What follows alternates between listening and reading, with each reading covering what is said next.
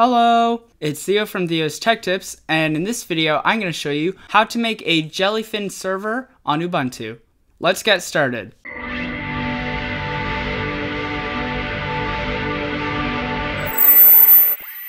So the first thing you have to do is open up the Files app, and we have to create all of the files and folders that we need for Jellyfin.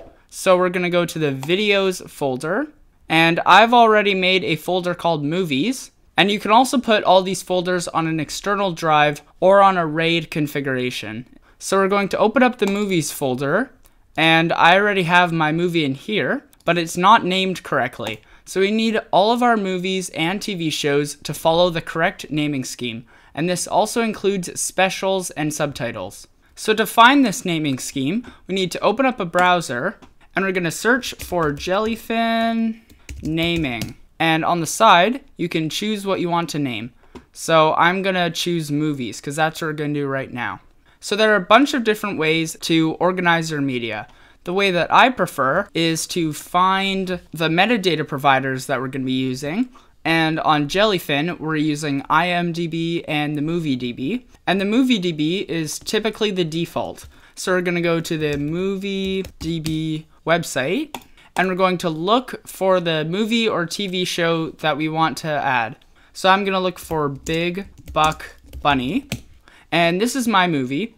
So to name this, we're going to go into the Files app, and we're going to rename our movie to the title, which is Big Buck Bunny, and in brackets, we're going to put the date that it was released, so 2008. And this is typically all of the information that you need for Jellyfin to recognize your movie. But if you want to be 100% sure that Jellyfin is going to pick it up, then you can add the IMDb ID in the file like this. And if you have any extras or specials or whatever, you need to make your folder for Big Buck Bunny 2008.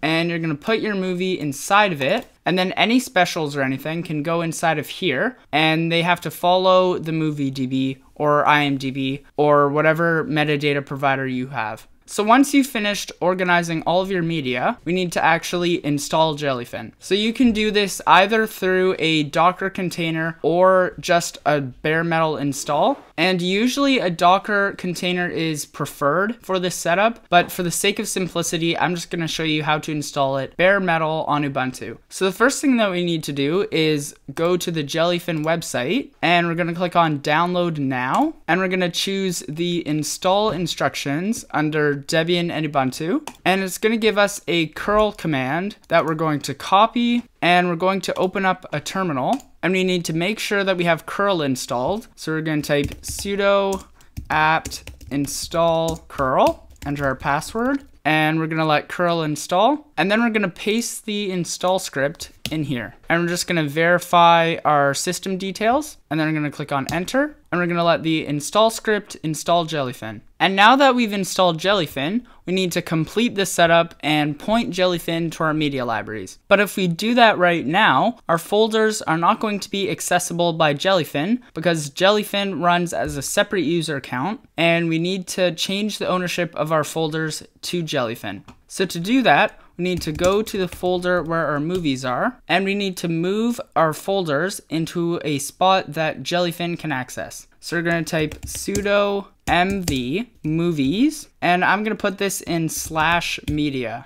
So now that it's in a spot that Jellyfin can access, we can go and complete the setup on another computer. So if you did everything correctly, you should be greeted with a screen like this. And we're going to choose our language, and then we're going to click on next. And then we need to give ourselves an admin account. We're going to click on next. And now we need to add our media libraries. So I'm going to click on plus, and we're going to choose movies, and we're going to add the folder to /media movies, or wherever your media folder is. I'm going to click on OK. And then you can pretty much leave all of these other options alone. And all of these can be customized later. So we're just going to click on OK, and we're going to click on next. And we're going to choose our country. So I'm going to choose Canada. And I would recommend choosing allow remote connections to the server, because that means that everyone on the network is able to access the Jellyfin web UI. So then we're going to click on next. and then we're going to click on finish. And it's going to redirect us to the login page. We're going to log in as our admin account, and you can see that it already grabbed our movie. So if you go into movies, we can click on it and we can get all of the details on the movie. But the one thing I don't like about Jellyfin is the default theme. I find it to be a little too boxy and it just seems a little old-fashioned. So to fix this, Jellyfin provides an option to give custom CSS code to all of the web clients.